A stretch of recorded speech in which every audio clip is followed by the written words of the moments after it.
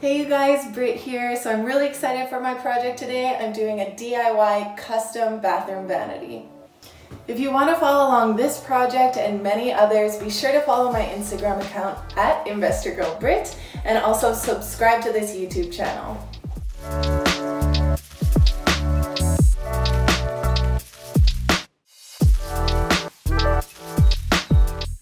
Alright, so I'm going to start on the legs. So this is what I'm going to be using. I just picked up these pipes from Home Depot, and I also picked up these flanges.